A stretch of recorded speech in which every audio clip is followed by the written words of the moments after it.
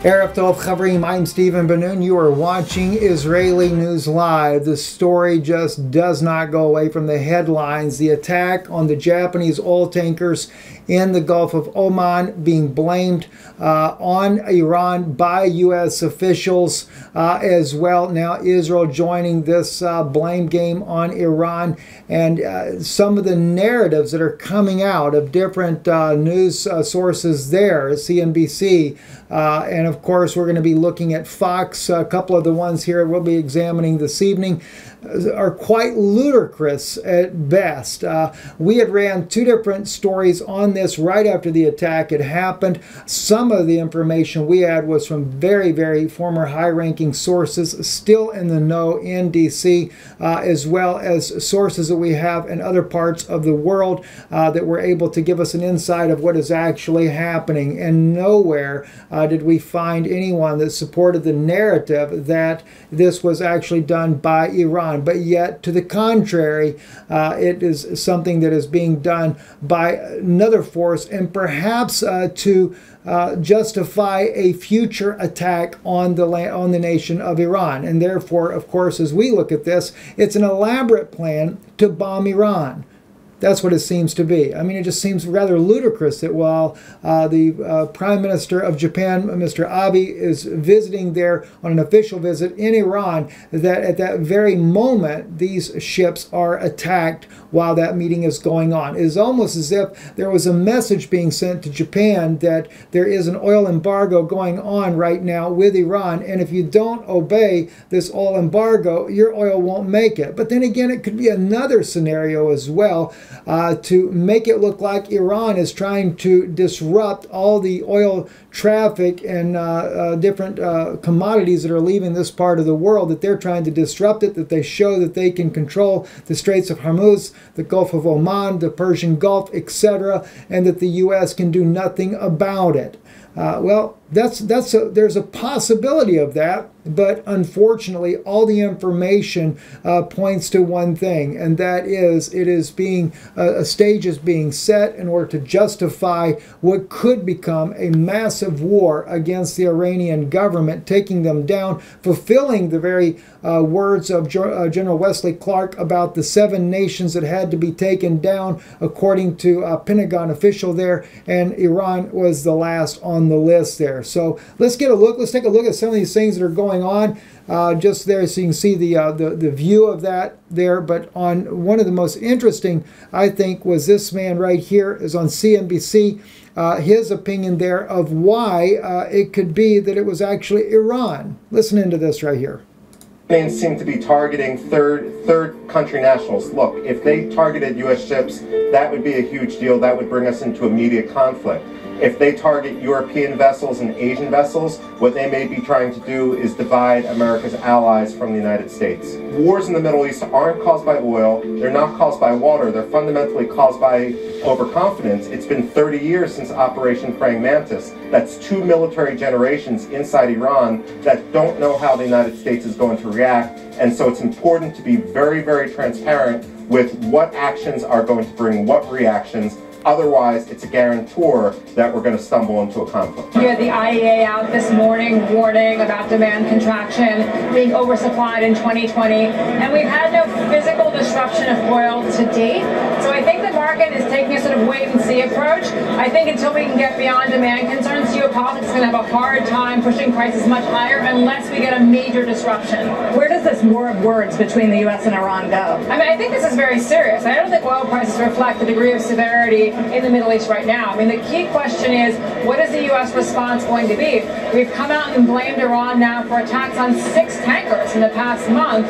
Are we going to intensify sanctions? Are we going to deploy more military assets to the region? I think the U.S. response will be very important. And also, what do the Iranians do next on their nuclear program? So I think those are the factors to watch in terms of where the crisis is headed. Now, if we think about what even this lady here is actually saying on CNBC there, it is also justifying the buildup of military, U.S. military presence or NATO allies in the region there, which could very much, as we said, it could be an elaborate plan to be able to bomb Iran. That's exactly where it looks like it's headed to. Now, I want to share with you some very important information here. This is from Fox News. They're going to show you here on Fox News the footage that the United States was releasing that alleges why the United States believes that Iran is behind the attack. Let's listen in on this one right here. A tanker, and of course it reminds you of the USS Cole attack. That was back in 2000. Former USS Cole commander, Kirk Lippel, with us right now. Commander, you must have been struck by a little bit of deja vu there. What did you think? Oh, absolutely. When you look at the sides of the ships where the explosions occurred, it is very similar to what happened to USS Cole. You can see some explosive residue on the side. You can see the metal shoved inward, indicating that it was an external explosion on the ship. The fact that the Iranians went and then removed one of the mines. These are all pieces of the evidence picture that the United States is now building, along with the forensics that hopefully we're going to... Now, we're already getting a case built right there, and this is probably one of the most plausible, well, I should really even say plausible explanations for what actually happened to these Japanese ships there. But it is plausible in the minds of the American people. Now you have a former commander of a naval vessel there that is comparing the blast that happened to his own ship to that of what happened to these oil tankers. But if we look at the oil tankers themselves, once you get into a more of a close-up view, we do not see that size of a hole. Looking at this photo right here that we have on the screen, as you can see there, you know, the hole is nowhere near the size of that of what is in the ship there that was being shown here on the Fox News affiliate there. Let's see. For a day. There you go. Just relax. Absolutely. Thank you. Community. Let's see here if we can actions and bear the consequence. Around to me. Come out. States when you. One of the things that Jennifer Griffin. Yeah, there we go. There we go. Right there. Let me just kind of pause that right there for a moment. And as you can see, on the side of the ship there, massive hole there. And now, of course, this vessel is burnt up pretty good there in the picture they're showing of that particular tanker.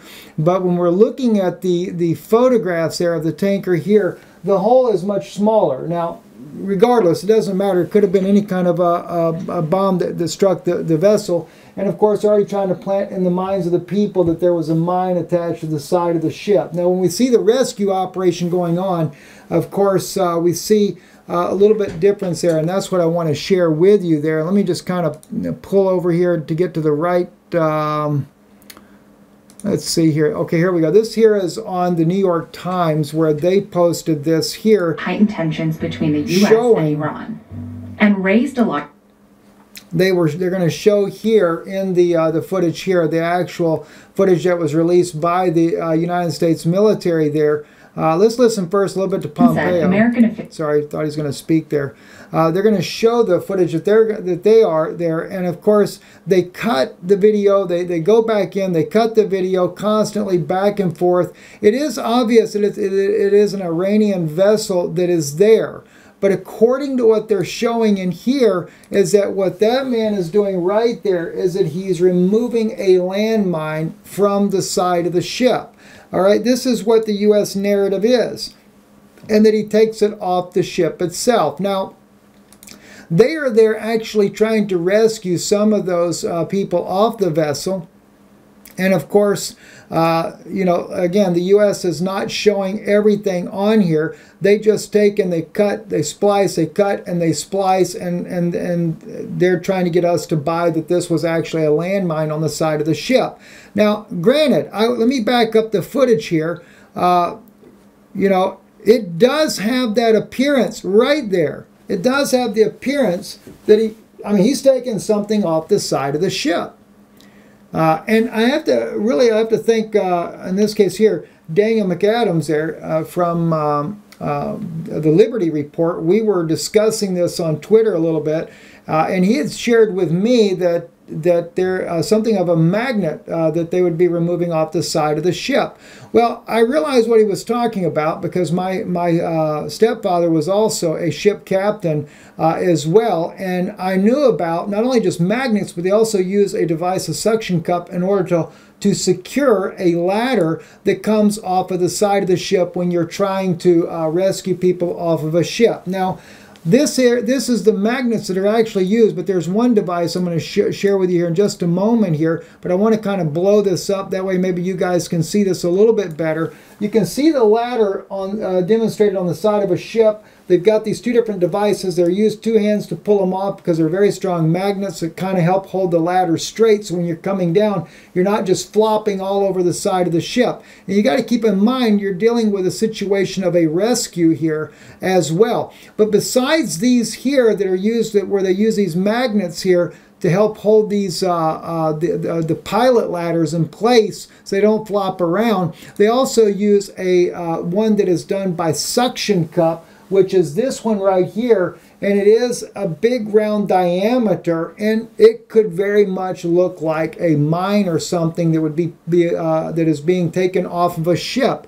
And therefore, that's why I think that U.S. officials there, and when they're showing you this video footage here, they're cutting the clips. They're not letting you see. All right, they say, well, he took off a landmine, all right? But why do they have to cut? Why do they have to take this off and then put it back on, take it off, put it back on? Are they failing to show that maybe there were some people coming down a ladder off the side of the ship, and they were actually held down by a device such as this right here? And actually there'd be two of them, one on each side, but maybe they, to make it look more like it's a mine being taken off, don't show the clip where they're taking the ladder down or anything. Only show where they're removing the suction cup that stabilizes, or the magnet, the magnet device that is actually used. It's actually called magnets for pilot ladders, for clamping, positioning, and holding the ladder in place, as I said, so that it doesn't swing around in the air. So it's kind of interesting. I'd love to see them do this in an uncut version. Were there people actually being rescued as well by Iranians, which we know that there were quite a few vessels that were involved in trying to rescue these people from these ships here at the time. So I'm just waiting to see how this plays out. It's just kind of interesting to me that everything you can imagine is being blamed, of course, on Iran. And as I stated before, an elaborate plan to be able to bomb Iran.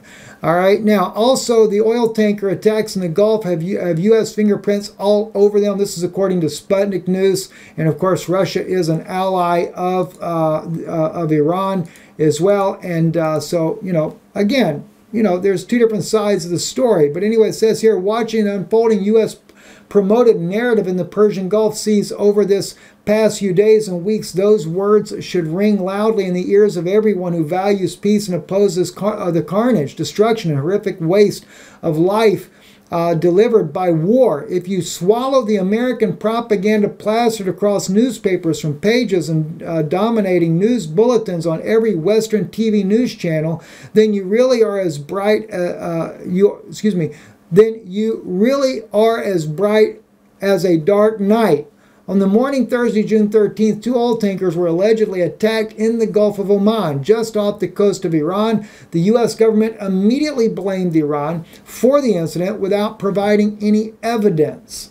And of course, Israeli News Live, broadcasting right out of the United States, had already given you the facts on what was going on, but our message was being blocked by officials here in the United States. They'd already put a block on us so that the narrative could not be challenged until the U.S. had their own opportunity to put up their own false narrative out there. But you know, from different sources that we have, and one thing that we did say, from one source that we have, very high-ranking official there, that or former official, that had shared with us that Iran and China were sharing technology, a very advanced technology that the United States has not been able to mitigate, and therefore it has made officials in Washington very nervous of what's going on between China and Iran.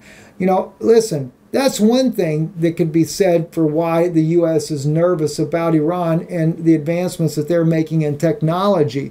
But to go around just fabricating a bunch of lies in order to justify a war on Iran is certainly no means to an end there. So it's just not good, guys. It's really not good. And of course, we also have Japanese tanker owner denies a ship was hit by a mine, says crew saw flying objects before the attack. You'd think the guys on the ship a little bit better witness than that of the United States, who are trying to give us a narrative that only supports more war in the region. But, you know, after all, war does, it drives the U.S. economy to the very top that you can possibly get. That's how we can pay off our national debt. Or rather, no, we could loan other countries, especially certain countries in the Middle East, a whole lot more money in order to be able to buy all their weapons so that they can be, how would you say it there, completely debt-free. Don't guess we have to name anything, do we? All right, anyway, let's move on to other things as well. Saudi-led coalition says it launched airstrikes against the Houthi military targets in Sana'a. This is, of course, being their reaction to what was going on with the Houthis being able to bomb a Saudi airport not too long ago. They're now doing their retaliatory strikes there. And then we also have another interesting thing that just was brought to my attention by Sister Rosa. I want to thank her for sending this to me. The Times of Israel reporting that soldier was punished for putting dairy and meat in the same fridge on the base. Wow, that must have been a major crime. An Israeli Defense Force soldier was confined to an army base for the weekend as punishment for putting dairy and meat products in the same refrigerator. According to Channel 12 News, he put cheese and cold cuts on the same shelf in the refrigerator on his base. Well, he's paying the penalty for that now. You know, it's kind of interesting how we get all kinds of doctrines that come along. And of course, as I looked at this article here, I couldn't help but think about Abraham when it says here, and we're looking at Abraham in chapter 18 of Genesis, where it says, and Abraham ran into the herd. This is when the three angels or the three strangers came down to meet him. One of those later being identified as God himself meeting with Abraham in a human body. But anyhow, Abraham ran unto the herd. When he saw them come, he invited a man. He fetched a calf tender and good, gave it unto the servant, and hastened to dress it. And he took curd and milk. What? That's right, chalav. Bechalav, all right, and the calf which he had dressed, and set it before them, and he stood by them under the tree, and they did what?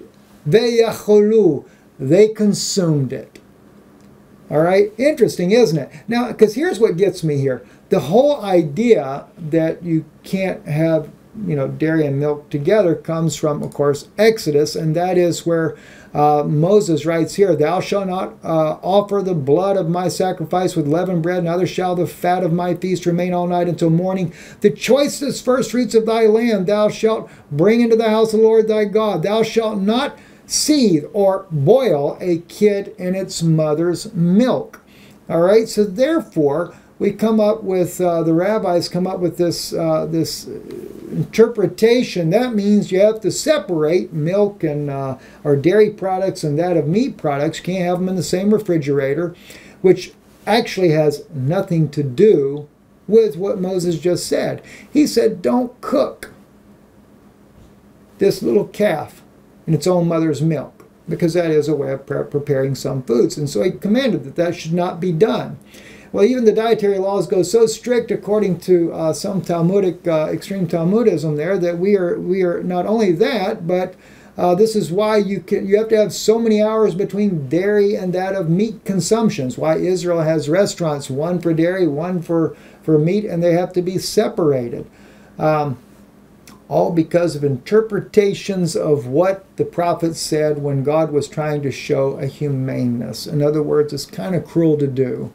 You've taken the little animal's life, but now you want to cook it in its own mother's milk. Maybe he was trying to show a cruelty issue and not that of, oh, make sure we have separate refrigerators. Nonetheless, though, the guy's going to pay the penalty for that. So he's banned for the weekend. He can't leave the base because he made that treacherous mistake there. Anyway, too, this is also hundreds of thousands are taking part in this weekend's Gay Pride Parade in Tel Aviv, one of the world's largest in the world. And I guess Israel is so proud of this. And by the way, it's amazing how many believers in Yeshua support Israel unconditionally. We used to do the same at one point. And, well, just by the way, be sure to remember this is part of what you support. So maybe you should do that with pride. Or maybe next time you think about the secular government of Israel, you might consider what God thinks. I'm Stephen Ben-Nun. You're watching Israeli News Live. In a world of Ein Shalom, there is no peace. I do ask, so that you would pray for peace. Pray for peace in the Middle East. Have not these people seen enough war? And now we want a war with Iran. That's what they're headed to. There are not enough people died, enough children been bombed, enough children growing up in Syria that from the time they are born to almost the age of 10 years old now have seen nothing but war. Thanks to countries like Saudi Arabia, the United States, Israel, Turkey. Yeah, people want to blame Russia too. But at least Russia went in there to try to overturn this terrible situation. Doesn't make Putin some saint or knight in shining armor. I'm not trying to say that, but I'm trying to get you to think of the realistic side of this. Had we just stopped arming the jihadists in Syria, this, nearly 500,000 Christians that were murdered in this campaign? Or maybe that's the objective of the war to begin with. And by the way, Iran has over 1 million Christians living in Iran. Maybe that's another reason why they want to target Iran. I'm Stephen Ben-Nun with Israeli News Live. Listen, if the truth is what blesses you, support our broadcast, please. You can visit our website, IsraeliNewsLive.org. You can donate right there online. Or right here, you can see below the screen here, my name, Stephen Ben-Nun, our address. Be sure to put Stephen Ben-Nun. I do write books. I've written 2 books, Israel, Are They Still God's People? And Yam Suf, Israel's Final Exodus, under my pen name of Ben-Nun, which is the French version of our family name, but it is not my actual name, Stephen Ben-Nun, and our address here in Orlando, Florida.